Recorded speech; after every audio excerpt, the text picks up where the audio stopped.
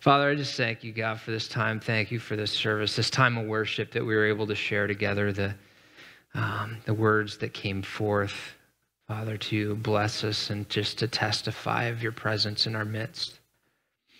And God, I just, I come to you again and lift up a petition to you in regards.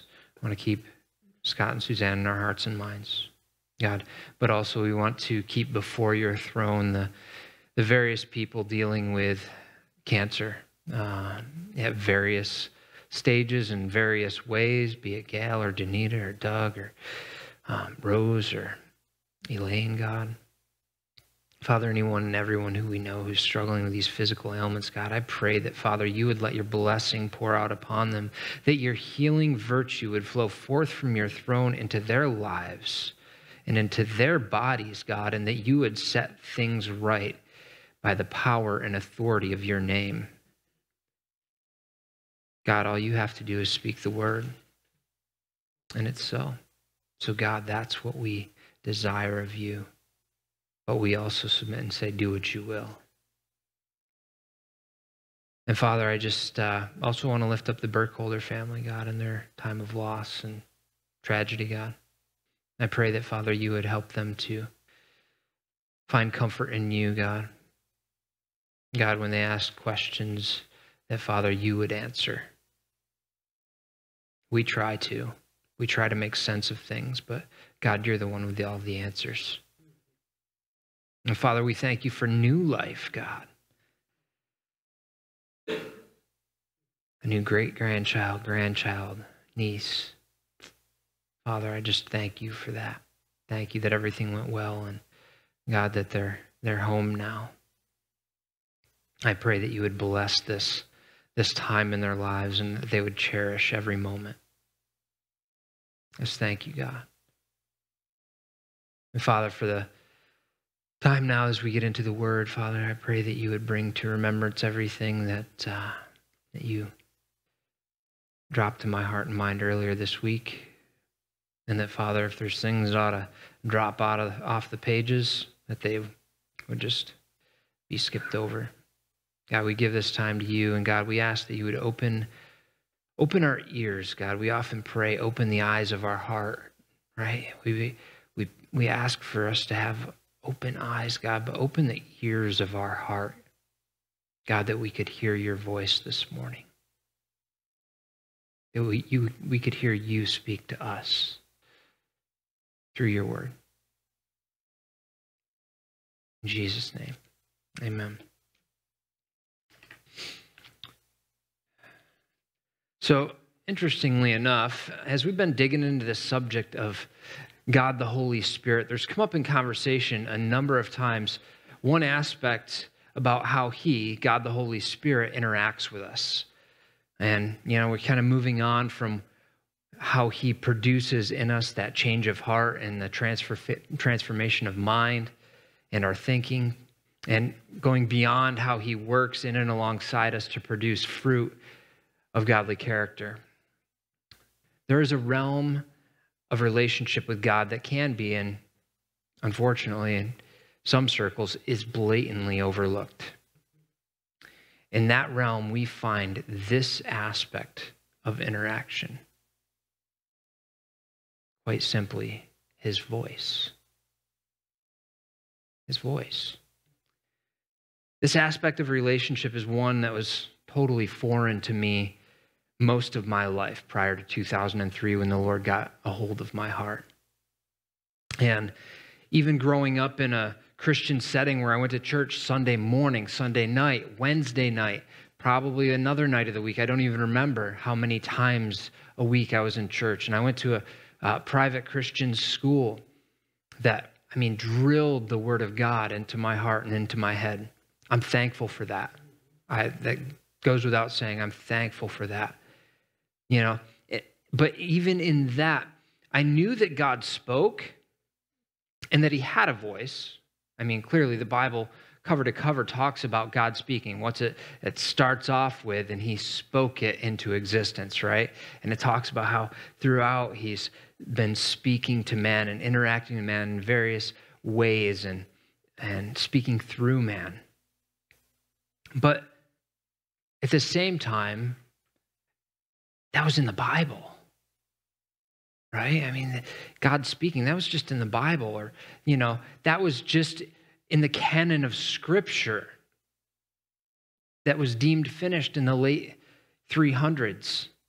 But then God stopped speaking. Well, that's so I was taught, and for a while, so I thought. This concept of Almighty God speaking to me was incredibly exciting when I came back to the Lord and he got his hold of my heart. Wait, God actually speaks. He's actually real. It's more than just words on a page. It's amazing, exciting. It wasn't without its struggles, though. I got to tell you, sometimes old ways of thinking die hard. Anybody experienced that? New ways of living, they grow slow over long periods of time.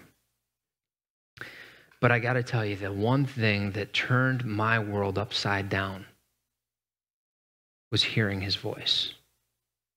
Hearing his voice.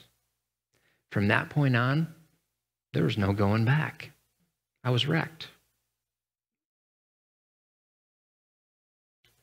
I think, one reason why I love when this topic comes up in conversation is that God being God and knowing each one of us better than we know ourselves kind of leaves a whole lot of room for how each one of us hears him. He speaks to each one of us differently, doesn't he? And perhaps even, he speaks to us differently at different times in our lives. The way that he speaks to us now is different than the way he spoke to us 10 years ago. Or we're in this situation where we might expect him to speak this way, but now he speaks that way because he knows just what we need when we need it. But just to explore this a little bit further among ourselves, I'm going to ask kind of one question in two different senses. In a general sense, what are the ways that God speaks? But also, how does he speak to you?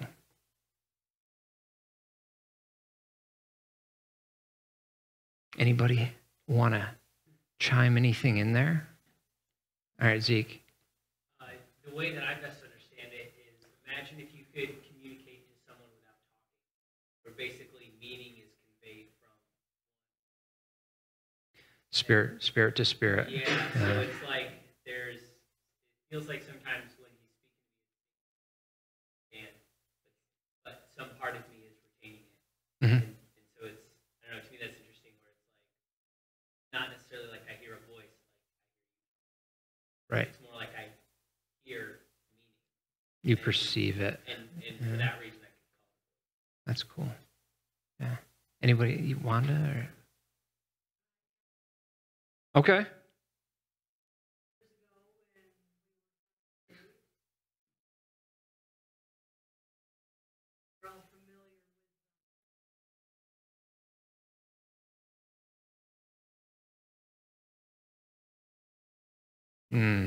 Bull thistles. Yeah. I know those. Yeah.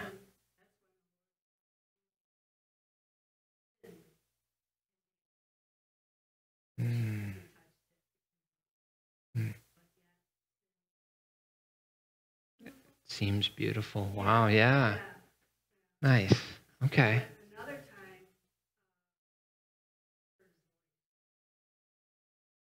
Yeah. It's rare. Okay, bring that. Give me more. Nice. Yeah.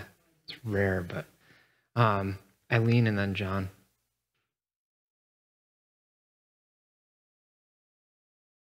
Right. Yeah. Yeah.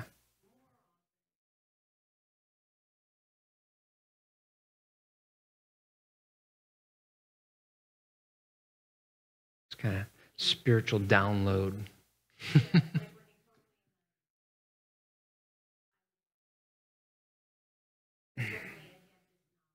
Yeah.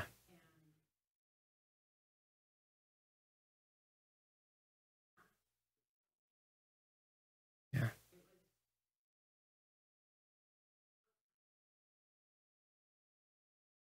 Yeah. Yeah. John.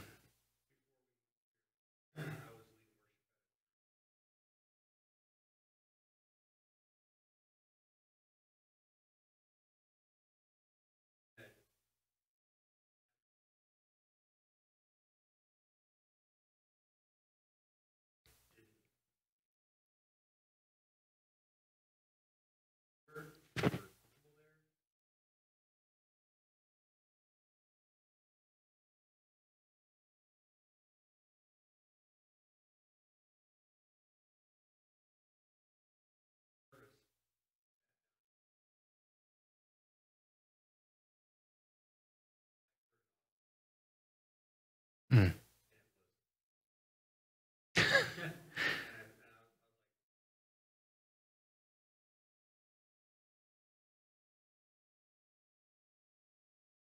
Hmm.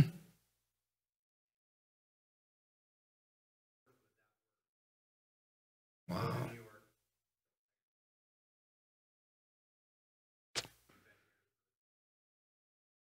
Yeah.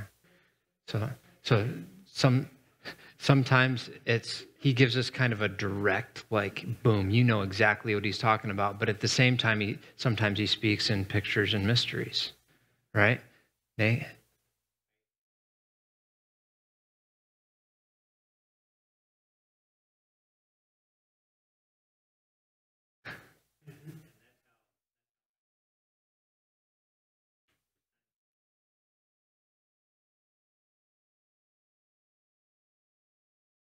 mm,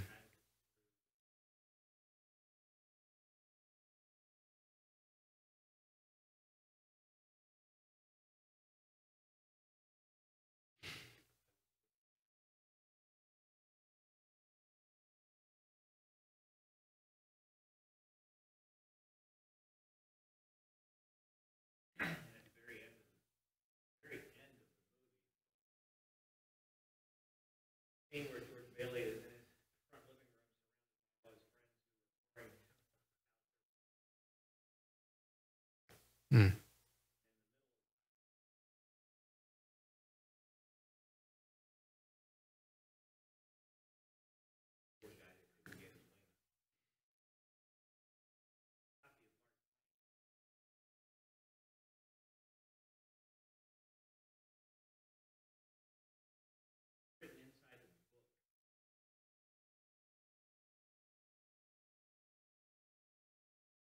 mm.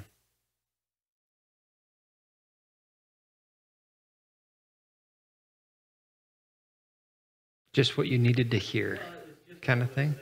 Yeah. Yeah.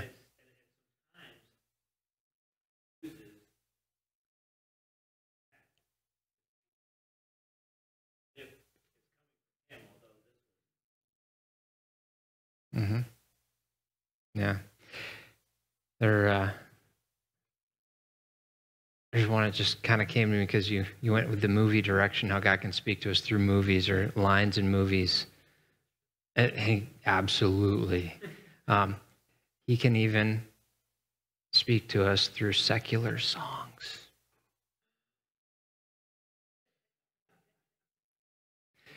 Before I came back to the Lord, I'm working at Silligan Plastics, 12-hour overnights, 5 days a week. There was a lot of mornings where I was miserable. I was depressed. I did not want to be living. And I was on my way home. And I was not having great thoughts. We'll just pretty much leave it at that. And this song comes on the radio by Evanescence, Wake Me Up Inside. And that song went straight to my heart, and it turned into a prayer. And within a week, God got a hold of me. Through a secular song. Imagine that. Isn't that incredible? God created music too. That's right. And everybody who writes them. Yeah, so he speaks to us in so many different ways. You know, we talked about the inner voice or that inner witness, how his spirit testifies with our spirit. That's right out of Romans. And sometimes that comes in the form of a check in the spirit, right? Have you ever got a check in the spirit where you're like, something ain't right here. We're not doing this. We're not going there. This isn't right. Or sometimes the audible, you know, a couple of you kind of mentioned that like that audible. And that comes in two ways too, I think. I think there's that audible to our spirit to spirit where it's like, go to New York. Or, you know, just you hear it and you're looking around, you're like, did anybody else hear that? Remember that first time that God spoke to me in regards to Marge? And I'm looking around the room and there's that, you kind of want to ask, did anybody else hear that? But you don't also want to be the crazy guy in the room. So, but then there is that outwardly audible, right? Paul, the road to Damascus, where God spoke, Paul saw, but the guys around him heard, right? Paul saw and heard, but everybody else heard too. That, I think, is incredibly rare. I don't know anybody living that has experienced that, where it's that from outside, like you said, Eileen. It wasn't from outside, but within, that voice within. Another way that God speaks. And he uses other people's voices. Yes, I was getting to that. All right. No, it's all right. No, the Bible, illumination. That was the other aspect where, like, when God got a hold of me and I cracked open that Bible, all of a sudden the words that I'd read 1,000 times, it seemed, all of a sudden they're alive and they're speaking directly to my heart. That's God speaking. That's his voice speaking through written words on a page. And other people, you know, that can be words spoken prophetically. That can be through tongues and interpretation. Directly, a lot of times that comes, if it's a direct prophecy, then it's words that are spoken when God gives someone a word just for you. That happens from time to time. But there's also indirectly, where words spoken in a group setting, you know, it's kind of clear to you that God's speaking directly to you, or even but it's not really the person speaking. It has no idea that what they're saying is God speaking to you. And a lot of times that's in the form of a word of wisdom or a word of knowledge, where they're saying things they couldn't possibly know, and they still have no idea, but you do. And God's testifying with your spirit. And then sometimes preaching, even when a message that's being spoken makes you feel like God's speaking directly to you, like you feel like the preacher is singling you out. I know I've felt that plenty of times in my life, where I'm like, you literally feel like his eyes are locked on you, and you're kind of wondering to yourself, like, did this guy not learn how to like make eye contact with a room? Like, does he have to stare? But the reality is, a lot of times that's all kind of in our head and in our heart. I'm not saying that sometimes there aren't preachers that do that, because I've experienced that too, where there's preachers that they know there's an issue with a certain person, and they literally will lock in on that person and preach to that issue. And that is wrong. That's spiritual abuse. Flat out. So I hope there's preachers out there watching this that get that. Because I'm talking to you.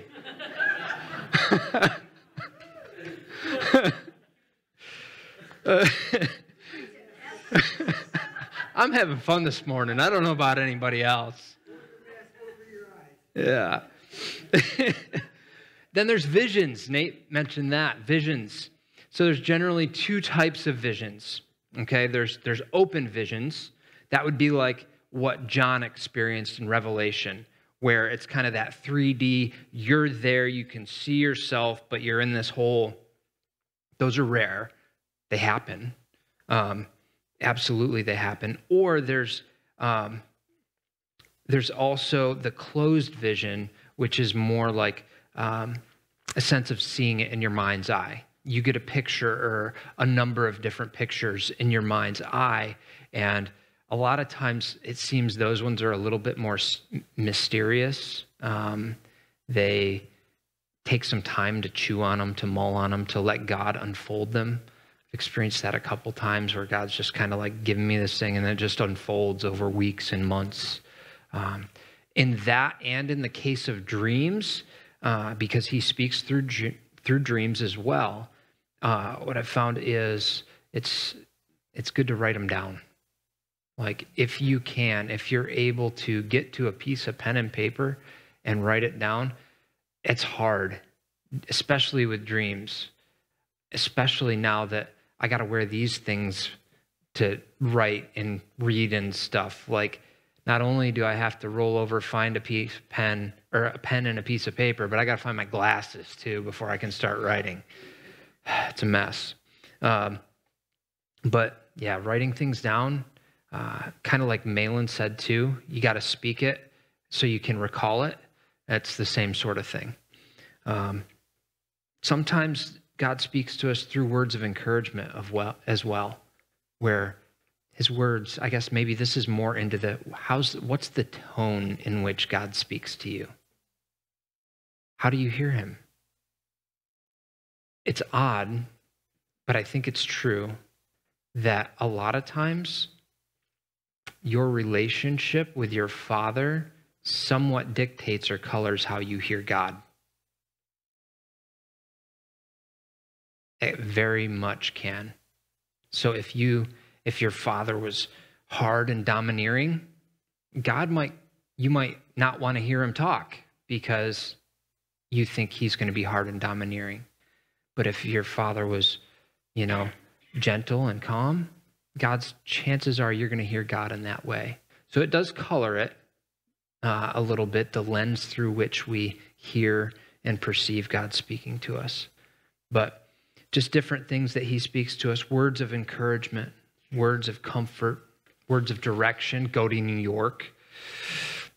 And here's one that we don't like, but he does. Words of correction.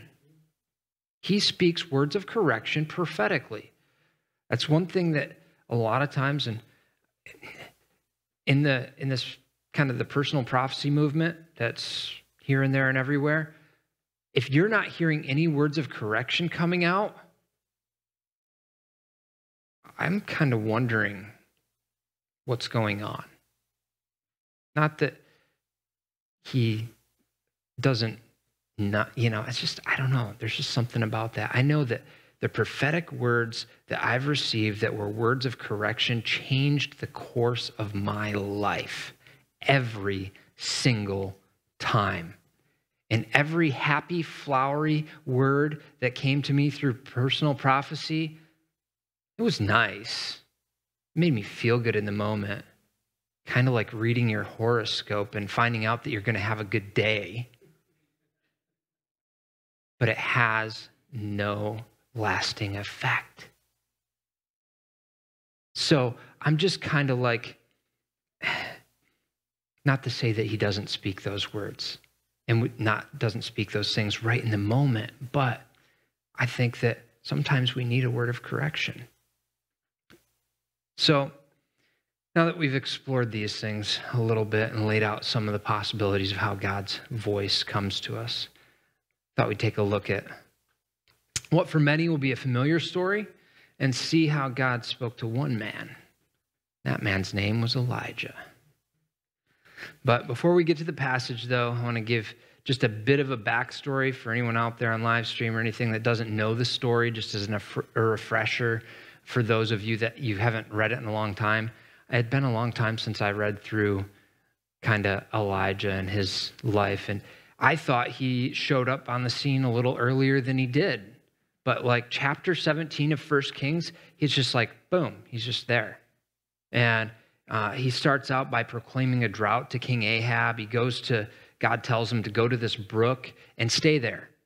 And, drink from the stream, and the ravens are going to feed you. And I'm thinking, ravens, aren't they an unclean animal? But they're bringing him food. All sorts of weird things go through my head when I'm reading the Bible. And then after the stream dries up and the ravens stop coming, God tells him to go to this widow who's about to cook her last meal with her last flour and last water for her son. And he goes and he stays with her. And she cooks him food, and the food and the water miraculously don't run out for a long time. And then in that time he's staying with her, her son dies. Elijah raises the kid from the dead. It's incredible. In chapter 18, we find the false prophets, the duel, if you will, on the Mount, I'm going to mispronounce it, Mount Carmel. I think I got it right. And then, with that, if you're not familiar, Elijah challenges these prophets of Baal on Mount Carmel, on the mountain, and they do all their stuff. They set up these 2 altars, and they sacrifice the bull, and he says, okay, if your God is truly God, if Baal's truly God, let fire come down and consume the sacrifice. And then it doesn't happen, and then Elijah goes into mocking mode, which was funny, I thought. He's like, oh, well, maybe your God's just sleeping. Maybe he just doesn't want to come down and do this for you. And he kind of throws out some more jabs, and that just makes him get even more upset. So then it's his turn, and he sets up this altar with 12 stones, and he puts the sacrifice, the wood on it and the sacrifice, and then he tells him, go and get some pitchers of water, fill them up, dump them over it. Dumps it over, and he had dug this trough around it, and he saturates everything. How many of you have tried to start a fire with wet wood? Ezra raises his hand. I know. I watched him struggle. And but it's soaking wet. And he prays to God, and the fire comes down, and it consumes not just the sacrifice, but the wood, the stones, and even the water was dried up, and everything was turned to powder, it says. That's incredible. Incredible. And then he goes and takes care of the prophets of Baal. So there's the fire, then there's the blood, and then there's the rain, where he tells his servant to go up and look. And he says 7 times, he goes back, do you see a cloud? Do you see a cloud? Do you see a cloud? And then the last time, one the size of a man's hand is on the horizon. Okay, go tell Ahab, King Ahab, to get in his chariot and go before the rain overtakes him and makes it so he can't go. And then he does this crazy thing. Tucks his robe into his, I don't know how, maybe that's where that whole gird up the loins, I don't know what that, the fold through. How did they run in robes? I don't know. But Ahab is going in his chariot, and Elijah outruns him. This guy had a miraculous life, a spectacular life as a prophet. Incredible. Incredible. And he gets back, and Jezebel says, when she finds out what had happened, if he's not dead by tomorrow, basically, I'm going to kill you. And what does this man of God do that had done all of these things by God's power? He runs. He runs away. So we're going to pick this up in 1 Kings chapter 19. And we're going to go about halfway down in verse 9. Elijah had ran away. He fled to the wilderness. An angel gave him food, strength enough to walk 40 days into the wilderness. And he went to Mount Sinai and found a cave. And we find him in this cave. It says, there he came to a cave where he spent the night. the Lord speaks to Elijah. No. But the Lord said to him, "What are you doing here, Elijah?" You ever been in a place in your life where God said, "What are you doing here? What are you doing here, Elijah?" Elijah replied, "I have zealously served the Lord Almighty, but the people of Israel have broken their covenant with you, torn down your altars, and killed every one of your prophets. I'm the only one left, and now they're trying to kill me too." You know what's interesting about that? In chapter 18, he runs into Obadiah, and Obadiah tells him how he, had saved 100 other prophets of the Lord when Jezebel was trying to kill him. And meanwhile, when he's up there and he's talking to the prophets of Baal, you know what he says? "I'm the only prophet of the Lord that's left." I'm kind of guessing that Obadiah was in the crowd. I wonder how that made him feel. But he says, "I'm the only one that's left." So then the Lord responds here. He says, "Go out and stand before me on the mountain," the Lord told him. As Elijah stood there, the Lord passed by, and a mighty windstorm hit the mountain. It was such a terrible blast that the rocks were torn loose, but the Lord was not in the wind. After the wind, there was an earthquake, but the Lord was not in the earthquake. And after the earthquake, there was a fire, but the Lord was not in the fire. And after the fire, there was a sound of a gentle whisper. When Elijah heard it, he wrapped his face in his cloak and went out and stood at the entrance of the cave. And the voice said, "What are you doing here, Elijah?" He replied again, "I have zealously served the Lord Almighty, but the people of Israel have broken their covenant with you, torn down your altars, killed every one of your prophets. I'm the only one left, and now they're trying to kill me too." So in this passage, we see that his voice was not where one might expect it. It wasn't in the high energy events like the wind or the earthquake, the firestorm, but it came in the sound of a gentle whisper, or if you prefer, a still small voice.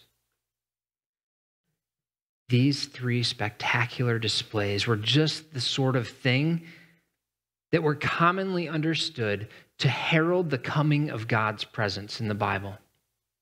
On Mount Sinai at the beginning, what happened? He spoke and the mountain quaked. It shook. There was a cloud. There was a wind. There was fire. Elijah just had the fire. And I might add here, Elijah was somewhat accustomed to spectacular things, don't you think? Like, his was not an ordinary life. But what's interesting here is that none of those things really drew him completely out of the cave. See, he stood up and he saw these things, but he was still actually inside the cave, because it says he came out to the opening cave after he heard the whisper. I mean, he was standing in obedience for sure, but the one thing that he was most accustomed to beyond the spectacular was God's voice. That's what he was really used to. So when God whispered, he heard, he recognized, and he acted in reverence, and he went out of the cave to meet with God. And when God asks him again, Elijah repeats himself from a perspective of self-pity. But God in his voice gives direction with just a little bit of gentle correction. We're going to read 15 on a little ways. And the Lord told him, "Go back the same way you came and travel to the wilderness of Damascus. When you arrive there, anoint Hazael to be king of Aram, and anoint Jehu, grandson of Nimshi, to be the king of Israel, and anoint Elisha, son of Shaphat, from the town of Abel Maholah, to replace you as my prophet." Wasn't really good news, was it? Like, you're being replaced. Ever thought about that? No. Next. Anyone who escapes from Hazael will be killed by Jehu. Those who escape Jehu will be killed by Elisha. Yet I will preserve 7,000 others in Israel who have never bowed down to Baal or kissed him. Take that, I'm the only one who knows. Put it in your pipe and smoke it. There's 7,000 more than you that haven't bowed the knee. You are not the only one. Right? That's a little bit of correction. That's a little bit of changing perspective. But in this, I believe that Elijah, with all his flaws, still leaves us with a great example from this story. Because let's be honest, it's really easy to get caught up in the buzz and the busyness, the supernatural and the spectacular, the noise and adventure of living a life of faith in step with the Holy Spirit. Isn't it? I mean, it is. It's exciting stuff, and that's okay. Like, it's okay to get excited with those things. But the question I believe that you and I must ask ourselves is, are we hearing his voice? Because we can experience all sorts of things, but if we're not hearing his voice, and when he does speak, do we hear him? Do we recognize him?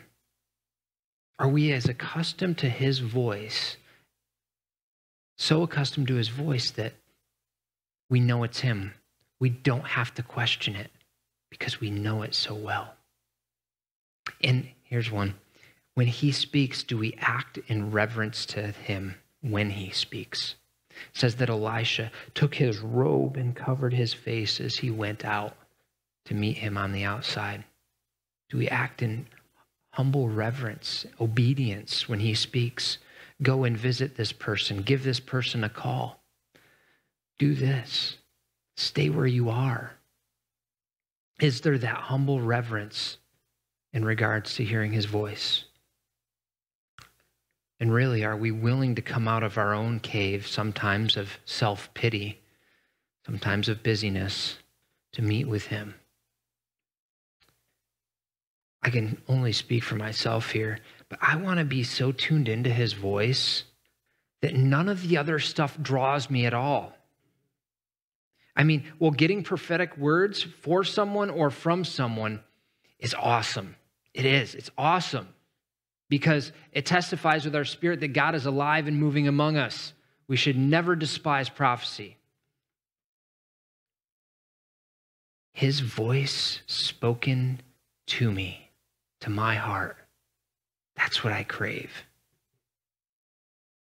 That real deal, that direct line that each and every one of you in this room that is a believer in Jesus Christ has.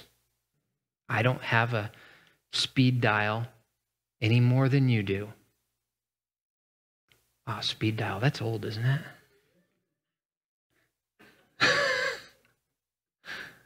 It's all speed dial now. I don't even have to remember numbers. But I crave his voice. I crave hearing directly from him. Because really, life is noisy, right? Isn't life noisy? Has everybody had, I know some of you had really restful Christmas days. But it's been a busy few days, and the busyness ain't done. Life's noisy, and sometimes, no, a lot of times, it is really hard to find quiet and to find solace and to find retreat from that noise. That's why running off into the wilderness is not necessarily a bad thing, as long as you're not doing it from a perspective of self-pity. And even then, if God can speak to Elijah in the cave, he can probably reach you too. That quiet's hard to find. Even here at church on your average day, the sound of traffic by this building is insane. A week or so ago, Ezra and I went out to Italy Valley, check out some county land, some 40 acres or something of some of the thickest brush that I've ever gone through, and we came out muddy and wet and scratched. It was an adventure for sure. I loved it. But that property was really close to the road. And as much as I was seeking the wilderness, I didn't find it there. But then we drove up to Italy Hill, to the top, and we got back about a mile off the beaten path. And you hear a plane maybe every 15 minutes, but you don't hear traffic. And it's just quiet. It's peaceful. And I feel like that kind of quiet is what we need to seek, not just externally, but within our hearts, so that we can hear God whisper.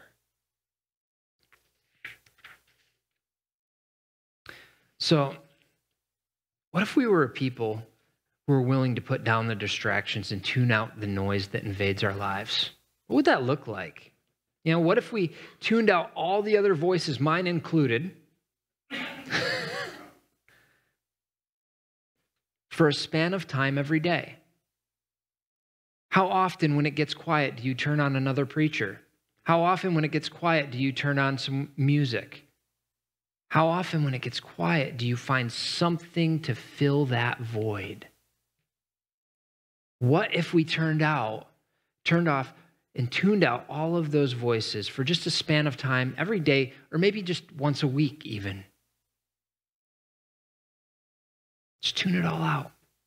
And instead, we dedicated our focus to hearing his voice for ourselves.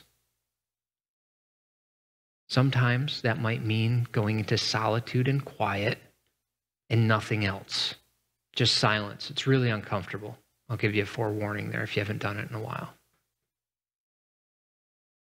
Sometimes that means bringing your Bible and a notebook, maybe a concordance. If you need to borrow one, I got lots. And I'm going to say something that some people might disagree with. That's okay with me. Leave your electronics out of it. In a different room, shut it off. Don't just silence it, shut it off. Get it away. If you got to take everything off the walls in the room or the space that you're going to, do that. Because when there's not actual physical noise coming, other distractions will come in from other avenues. Sometimes you have to quiet the space that you're in to hear him. What sort of people might we become if we were that tuned into his voice, that we heard his whisper even in a crowded room? What kind of church would we become if the vast majority of us were that tuned into his voice? We might hear so many prophetic words. We might hear him speak through so many different means amongst us that I would have to shorten my sermons. Some of you might think I should do that anyways. Or you'd have to stay longer, right? Yeah, I was going to say, some of you might think I should do that anyways. But, you know, I believe that we would become a shining light in this community. That's what I believe. That's what would happen. Because what we become is not for us. It's not for us. What we become is to be a witness to the community. Speaking of shutting off. It happens. I'm okay with that. Phones and crying children, and I don't care. I don't distract that easily. I'm a dad. I believe that this community craves peace. They crave hope. They crave joy and love and kindness. And if we're tuned into his voice, that's exactly what's going to pour through us. That's what's going to pour through us, because he's going to speak to us and through us to them. Sometimes he'll use words. Other times it'll be a smile. Other times it won't even be that, but just his spirit radiating from us and somebody's like, whoa. And they start the conversation with us. That stuff happens. As we're tuned into his voice and he tells us to go to the one who is hurting, to the one who is alone, to the one who is struggling with addiction, and the one who needs love and ultimately needs Jesus. He will give us direction. He will send us to those people. We will see his voice lead us to the ones he died for and who he will build his church with. And we will see revival spring up one person at a time. Because the words that he speaks, they bring life to dead places. In believers and unbelievers alike. His words are life. His words are truth. And even we need personal revival. But it starts one person at a time being tuned in to his voice. John. Danita's got something. All right. Sure thing. And then you can go.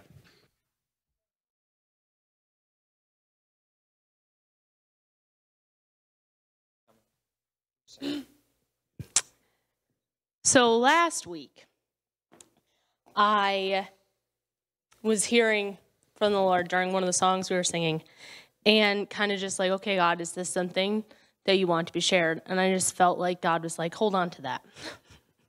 And then today he was building it a little more. And so at the meet and greet, I'm like, Russ, I need paper. Because I still felt like he was like, I have a moment for that. And I was like, I need to write this down. I don't know when it's for. Well, all of this is coordinated, kind of like the times where people have spoken and then that Russ is like, you practically preached what I was going to preach type thing. It lines up a lot with this. So all of that. So last week we sang Worthy of It All. And early on in that song, the lyrics are, all the saints and angels bow before your throne. All the elders cast their crowns before the Lord of God and sing. And as we were singing that, I was just in this place of, God, I want to be found just before you. And a pause and a breath. But I want to be diligent, God. I don't want to just be down there. I want to be doing stuff that's effective. And the Lord just like reminded me of Martha and Mary. So I'm going to read Luke 10:38 through 42. As Jesus and his disciples were on their way, he came to a village where a woman named Martha opened her home to him. She had a sister called Mary who sat at the Lord's feet, listening to what he said. But Martha was distracted by all the preparations that had to be made. She came to him and asked, Lord, don't you care that my sister has left me to do the work by myself? Tell her to help me. Martha, Martha, the Lord answered, you are worried and upset about many things, but few things are needed, or indeed only one. Mary has chosen what is better, and it will not be taken away from her.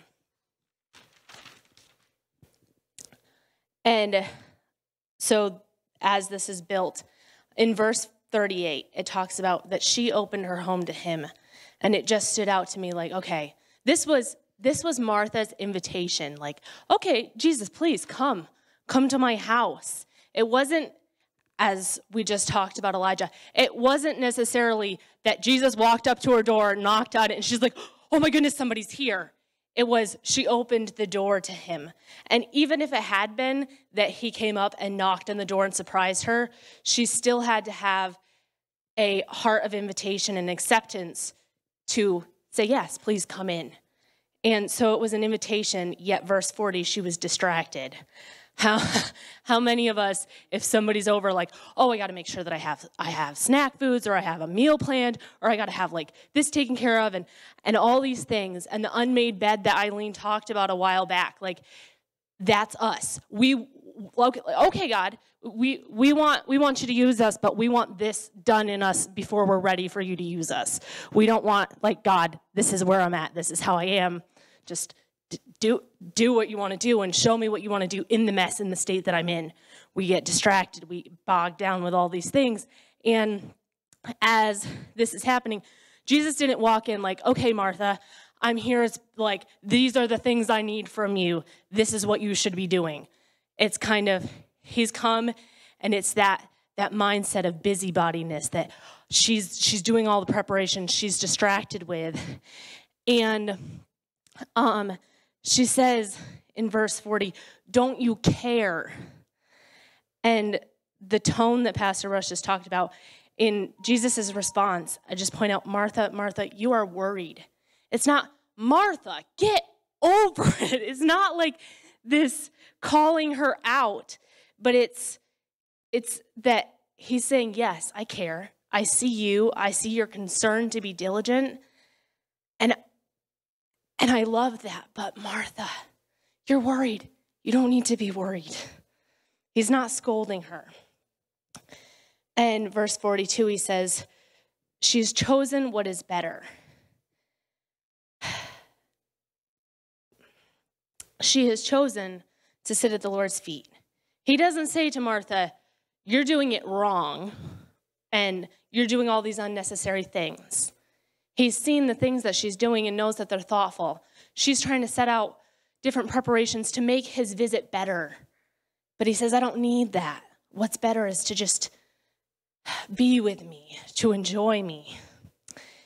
And that brought me back to, as the elders and angels bow before him. The song continues on to, day and night, night and day, let incense arise. And this is the part that stood out to me last week, was incense is not an unnoticeable thing. If people have incense going on, you know it. It's strong. There's the smoke that goes with it. It's not unnoticeable. It doesn't just happen in the background. Incense stands out when it's being utilized. And I was in that space last week, and I was like, okay, but sitting still isn't that much of a noticeable thing. Just sitting there, to outside people, to people that aren't in our body, they don't recognize sitting at Jesus' feet as a big thing. They just see we're sitting still. That doesn't mean much to them. But it stands out to the people that are being busy and wondering why we're not helping. And I just was like in this spot of like, but how is that incense arising that's noticeable? And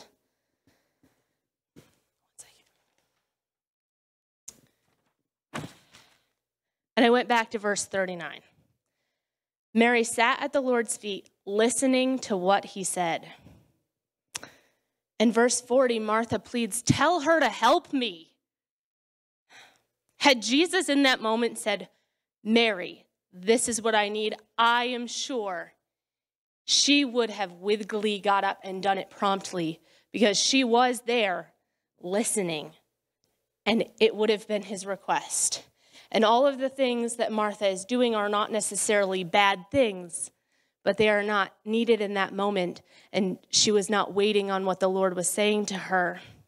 And so just how much the better thing is to be in that state of listening. In the many ways that we just talked about, that the Lord and the Spirit speak to us. And God moves us in those many different ways to do things that are often unexpected to us and the people that it affects.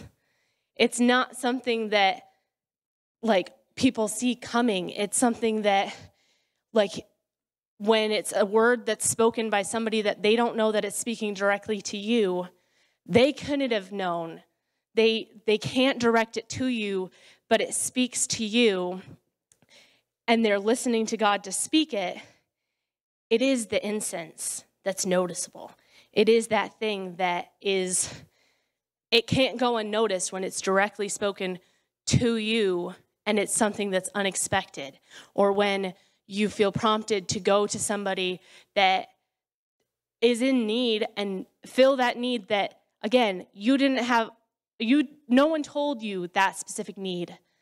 but the Lord and the Spirit prompted you in that movement, and you followed through, and only because you followed through and listened can it be as miraculous and as beautiful and fascinating as it is, because God moved it. And it's an incense that can't be ignored.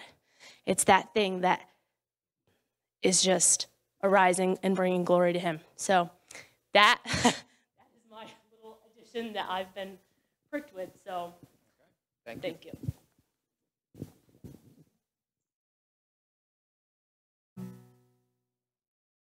That was awesome. Oh, it ties right in. You see my heart, nothing is hidden from you. My pages are open before you. Your ways are high, I'm unable to comprehend. Your thoughts are beyond understanding. Your grace is found in my undoing. It catches me when I fall. Your kindness draws me to repentance. Your blood covers it all.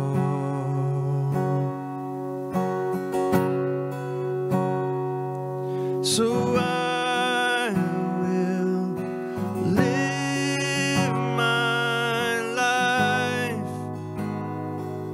to be in your presence, and I will worship you with reckless abandon.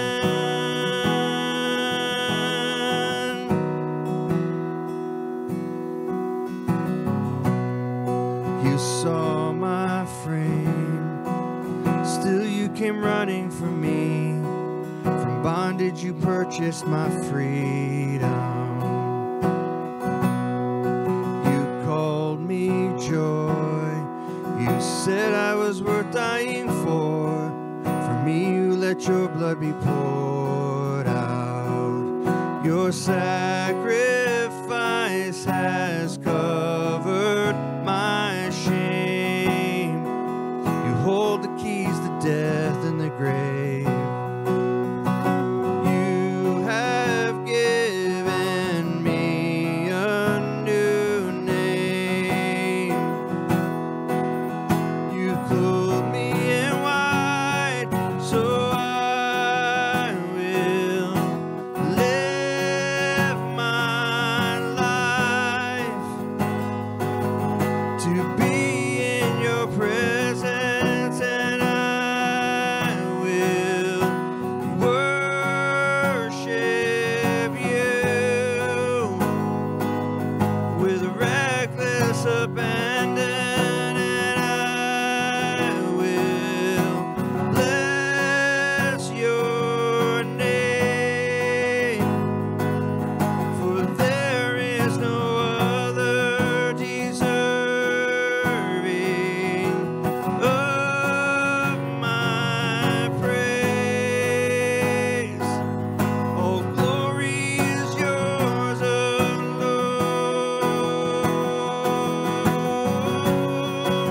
All glory is yours alone.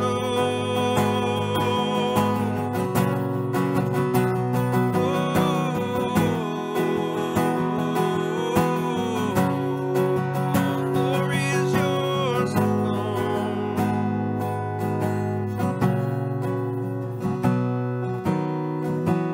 There is no one like you. There is nothing this world can hold up. Your name is greater. Found secure in your hands. There's no power that stands against you. Your name is greater. There is no one like you. There is nothing this world can hold up. Your name is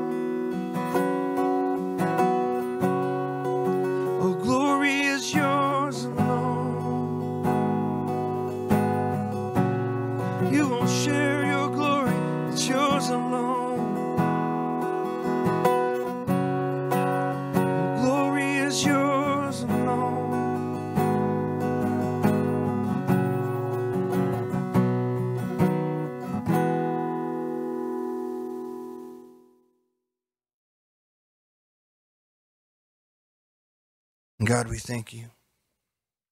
We thank you for this time that we've had with you. Thank you for the season that reminds us of what you did before you went to the cross to prepare the way. We thank you for your kindness. We thank you for your mercy. We thank you for your grace. We thank you for your understanding of who we are. And when we lose sight of the main thing. You don't scold us. You don't belittle us. You don't drag us out in front of the crowd to stone us. You just gently come back. This is what's important. So God, we thank you for that heart. God, let these words that have been spoken today not leave us unchanged. Let them sink in. Let them take root. Let them bring forth fruit in all of us. And we ask this in Jesus' name. And all God's people said, amen. God bless you guys. We'll see you next year.